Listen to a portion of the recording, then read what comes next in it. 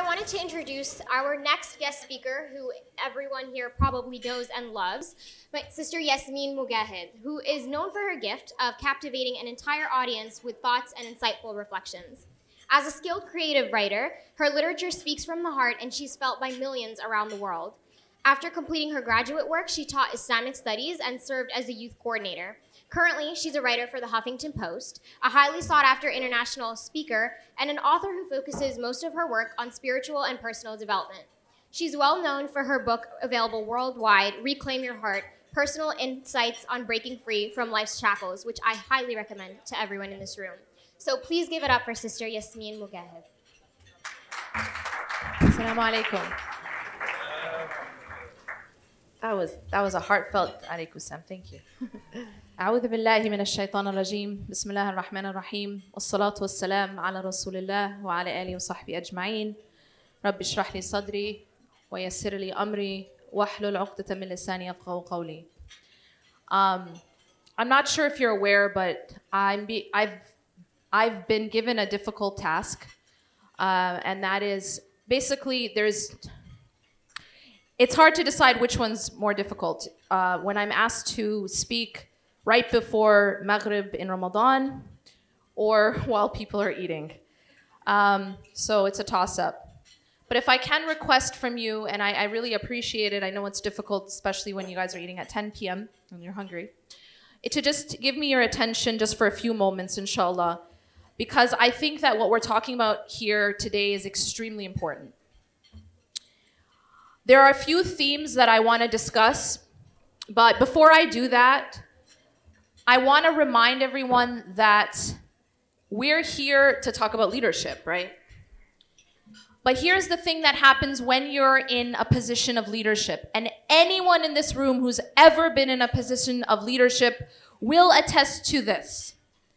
If you are given a position of any sort, you will verily be tested. Verily be tested. Meaning, you will face storms. You will have your character tested. You will have your faith tested. And that is why it is extremely important, as mashallah, those who came before me, Yasmin and Abrar mentioned, and all of the amazing speakers who came before me mentioned, it is not enough to just be involved in activism. And the reason I'm impressed with this organization is I feel right now we have a vacuum in the new generation. And that vacuum is what I would term as a tarbiyah vacuum. What is a tarbiyah vacuum? That we have, see, my generation, and I'm turning a certain type of age in 3 days. It's that big age. I'm not going to tell you what it is.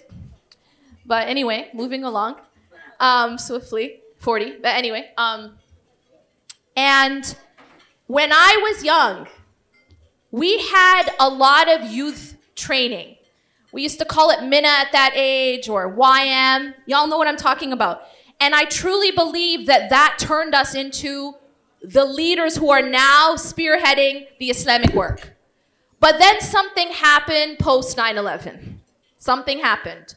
And there became a vacuum of tarbiyah. What is tarbiyah? Tarbiyah is to develop a human being from the inside out. We are missing that on a large scale. We have a lot of activism, mashallah. We're doing work. We have a lot of maybe leadership. But there's something missing from the inside out. And I will explain that as roots. We are missing deep roots. We are missing foundation. And what happens if you don't have roots and you don't have foundation is like what would happen to a tree that doesn't have roots and the wind blows. And the wind will blow. And as you mentioned, for example, you are tested when you go to university. You could be at an Islamic school. You could be a hafiz.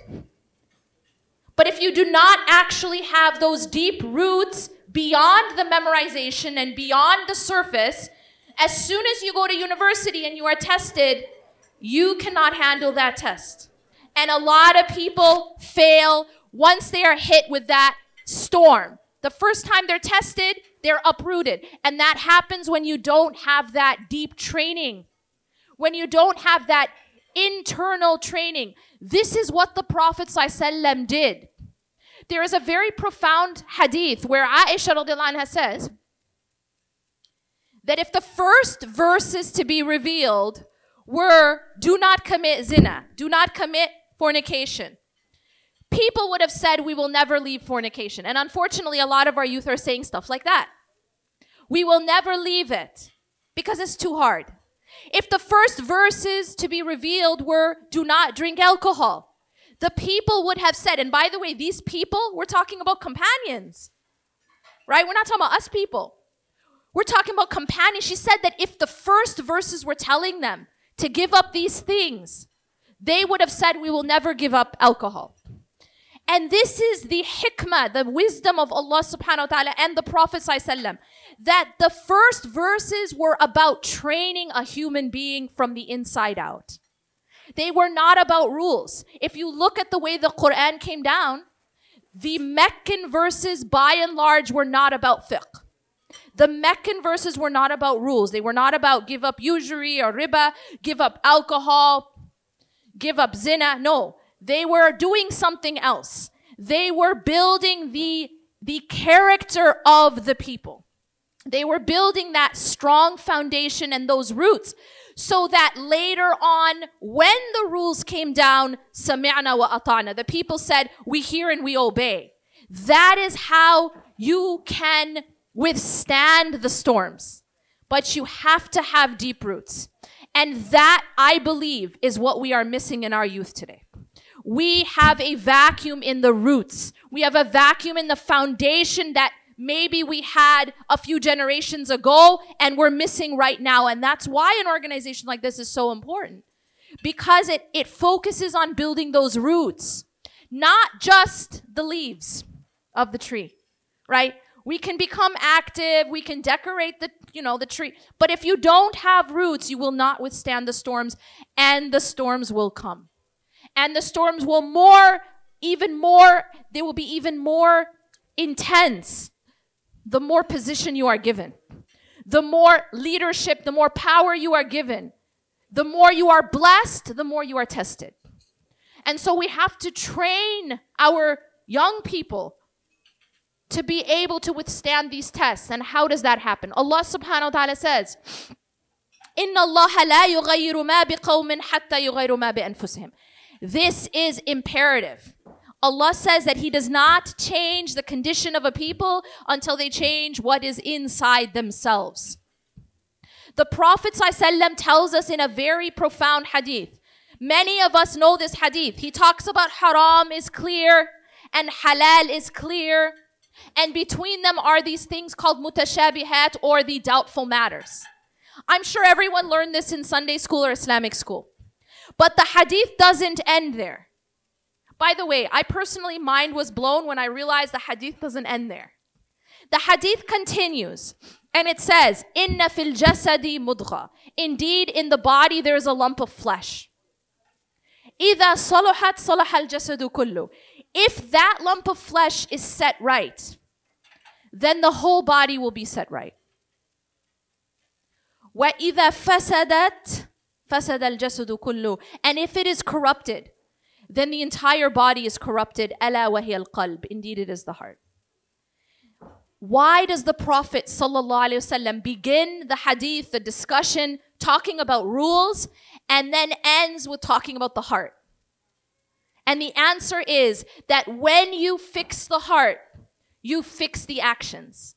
When the heart is healthy, then the actions will be healthy. Then it will become easier to follow the commandments of Allah subhanahu wa ta'ala, and it will become easier to withstand the storms that will definitely face you.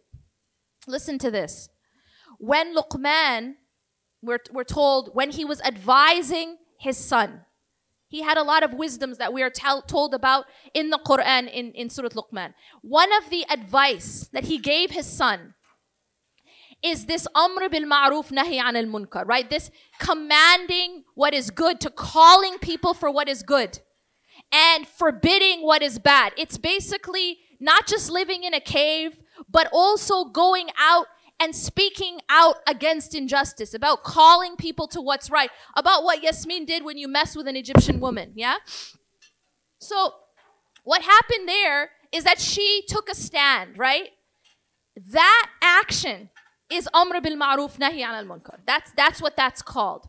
But look at what he says. He says to his son that he advises his son, Amr bil Ma'ruf Wanha Anil Munkar Wasbir ala ma asabak. So in the same discussion, he says, call people to what is good, forbid what is evil, and have sabr for what will come your way. There is a lesson here. And that is that when you take a stand, when you take a position of leadership, you will be tested. And therefore, immediately after telling him that, he says, have sabr on what will face you, what will come your way.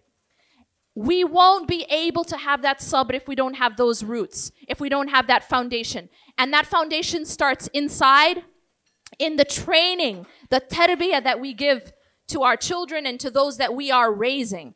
So, inna Allah la yughayyiru ma biqawmin hatta yughayyiru ma bi anfusihim. And I don't want to make this long, so I want to wrap up with this. Allah subhanahu wa ta'ala tells us in the Quran, He tells us, Ya ayyuhalladhina amanu taqullaha wal tanzur nafsum ma qaddamat lighad. So Allah calls out to the believers. And He says, O you who have believed, have God consciousness. So the first thing He says is have God consciousness. And then He says, wal tanzur nafsum ma qaddamat lighad. And let every person know what they have put forward for tomorrow. Meaning, what have we put to furnish our future home? Every single person who is alive today is moving to a future home. Y'all agree with me? There's no doubt in that matter. We are all moving. Have you guys ever moved from one home to another before? It's intense, right? It requires a process of what? Packing, right? Not sure? Yes? Okay. Packing, right? And hiring movers or doing it yourself. But there's a process of taking your stuff and furnishing that home. Am I right? We are all moving to a future home. But some of us are furnishing it and some of us are burning it down. You understand? That home is saved for us. The question is, how's it going to look like when we get there? That's us. That's what we are doing now. Are we preparing that home or are we burning it down? And so Allah subhanahu wa ta'ala is saying, let everyone know what they have put forward for tomorrow. And then in the next ayah, Allah subhanahu wa ta'ala says something very crucial, and this is what I want to inshallah wrap up with. وَلَا تَكُونُوا كَالَّذِينَ نَسُوا اللَّهَ فَأَنْسَاهُمْ أَنفُسَهُمْ. And do not be like those people who forgot about Allah, so He made them forget their own selves. That's very deep and very important. Why do we get lost? Why do we lose ourselves? Why do we have an identity crisis? It happens when we forget about Allah.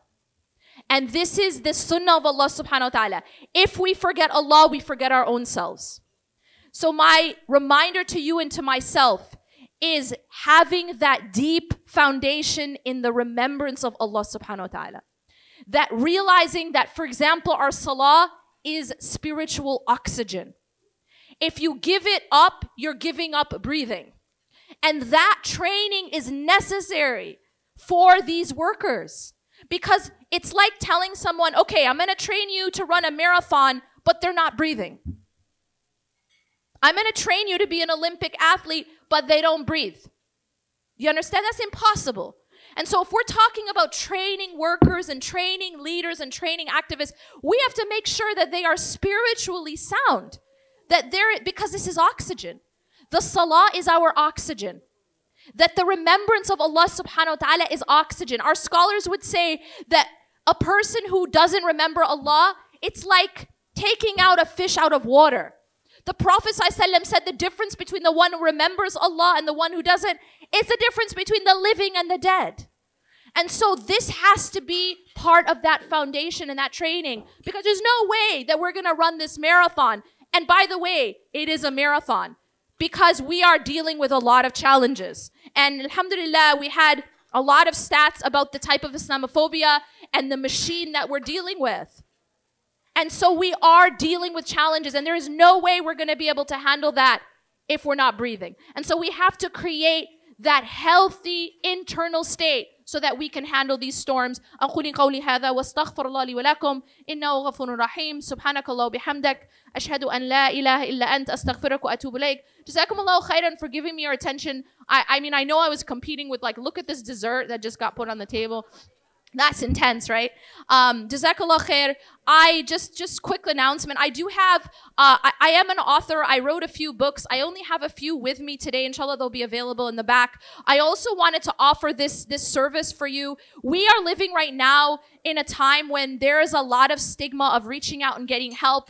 That's why me and my husband, we try to do a lot of service, especially when it comes to, coaching and counseling. And so my husband specifically, he does coaching for couples. There's a big stigma in people asking for help, and men's issues. We have an epidemic right now of a lot of issues in our community, including porn addiction and other types of addictions, infidelity, a lot of issues that we're dealing with, and it's all hush-hush. If you are interested in getting that type of help, or you know someone, inshallah, you can get information at the back. Jazakumullah khairan. قولي قولي هذا واستغفر لي ولكم إنه غفور رحيم.